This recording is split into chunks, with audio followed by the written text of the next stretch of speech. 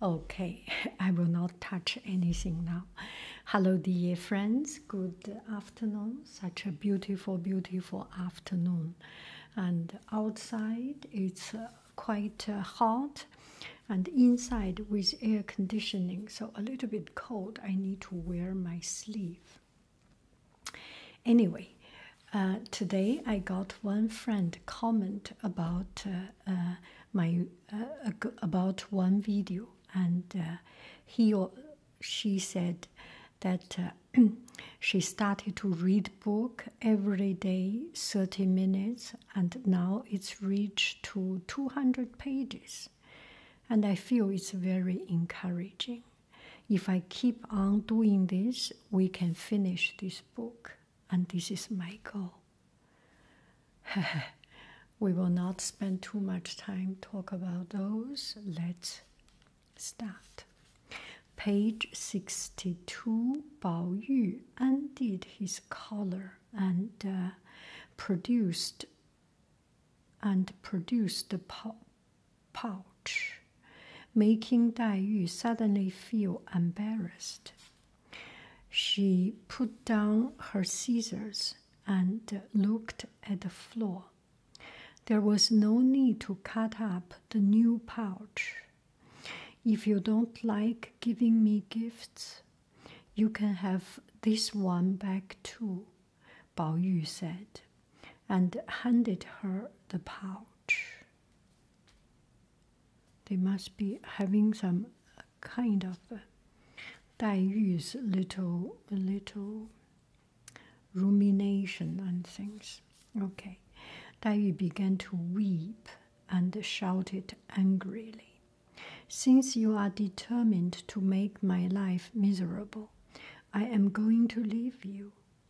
As she walked towards the door, Bao Yu said, "It does not matter where you go, for wherever you go, I will follow." Dai Yu stopped, and her anger dissolved in a little explosion of laughter. Over in Lady Wang's quarters, there was much excitement, since 12 young actresses that Jia Qiang had brought in Suzhou had just arrived, ready to perform a series of operas. Ready, no, Bao Yu, and this is Bao Yu, this is Dai Yu. Ready to perform a series of operas. At the same time, a servant reported that the 20 nuns, 10 Buddhists, and 10 Taoists that had also been bought had also arrived. There was also another girl who had become a nun but had not yet shaved her head. Her name was Miao Yu, and she was 18 years old, well read, and with a good understanding of all the classics, as well as being very attractive. Miao Yu. We do not see Miao Yu here. Is this the Miao Yu?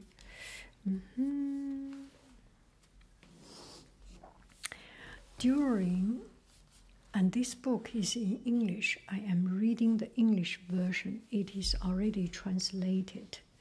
During the Lantern Festival held on the 15th day of the first lunar month. Okay, it's winter time. Consort Yuan Chun arrived for her visit. The end of the road and all the alleys leading in had been condoned of, and Jia She, and the young men of the family waited silently at the West Street entrance, where the Lady Dowager and the other ladies grouped at the main gate. So Yuan Chun 回来了. Everyone is lining up and waiting. At last, they saw two eunuchs riding towards the West Street entrance.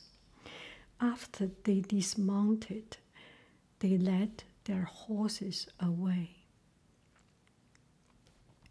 and then stood to attention, facing west. Soon, facing, where are the two eunuchs? Maybe this is one, maybe this.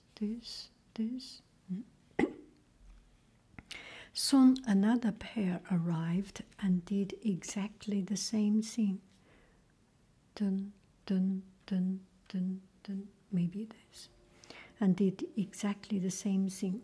More and more appeared until there were many pairs lined up and music could be heard coming from afar. So this must be the eunuch and lining outside to receive Yuan Chun, the historian of the government of the emperor. It was then that the long process appeared. The long procession appeared. So start coming in.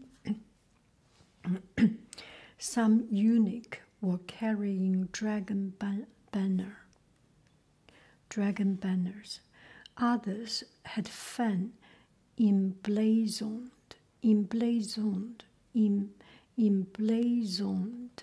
with phoenix and other ceremonial decoration. Fans, other ceremonial decoration. While others were burning imperial incense. 烧香的. A robed figure appeared wearing an elaborate headdress and shaded by a bright yellow umbrella decorated with 7 phoenixes. Not yet. We have not yet seen the 7 phoenixes. More eunuchs appeared behind this figure, carrying sweet-smelling towels, 香巾, handkerchief, and other gifts, while at the very end could be seen a vast, closed,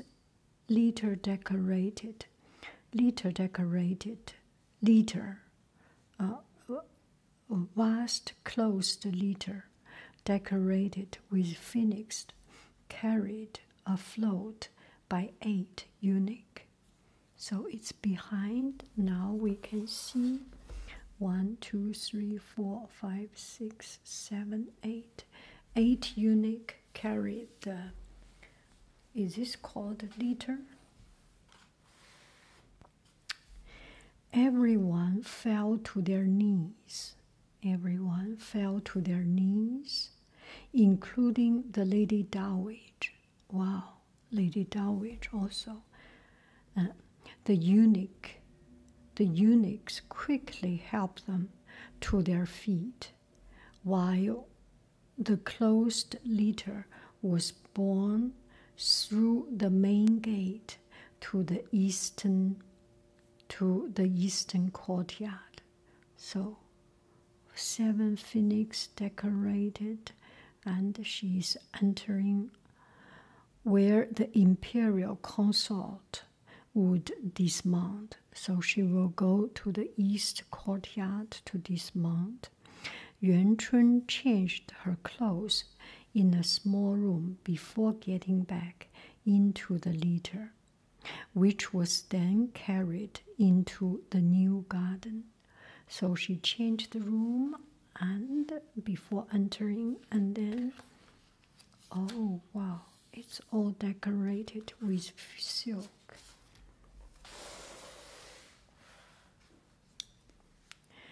Yuan Chun looked down from her closed litter at the new court that had been built for her and sighed. This is far too extravagant. Yuan Chun said, "This is far too extravagant," she said. She was helped down from the litter and led onto a boat which took her to a small harbor. A sign at the spot read, "Smart Weed Bank and Flowery Harbor." 廖听花者. Yuan Chun smiled. "Why Smart Weed Bank? I think Flowery Harbor would be fine." A eunuch reported her words to Jia Zheng, who soon had the sign changed. 花港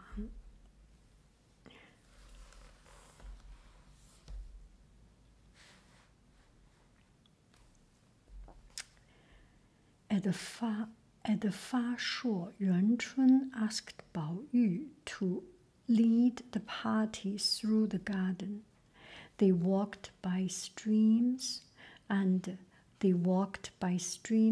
pavilions, climbing the smaller hills and looking at the different views.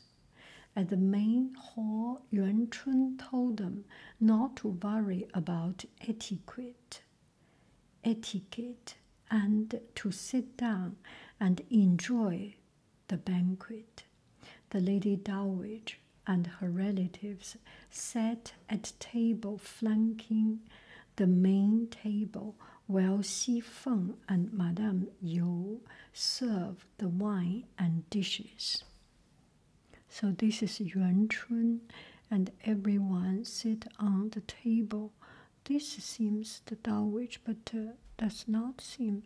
She must be much more elaborate, but might be.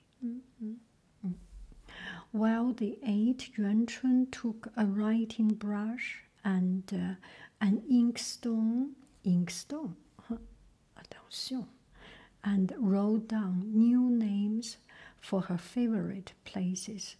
She called the main courtyard Grand Garden with a Grand View, 大观园.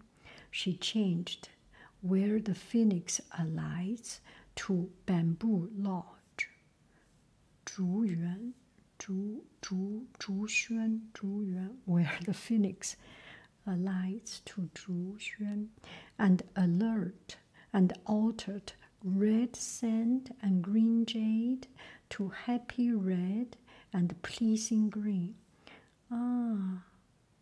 红喜绿 喜绿. She then ordered Bao Yu and his cousins to each compose poems using the new name of these places. Bao Yu and his cousins to make new names. Where is Bao Yu? I actually do not see Bao Yu. Bao Yu should not be here. When they had finished, Yuan Chun studied the poems and commanded each of them, commented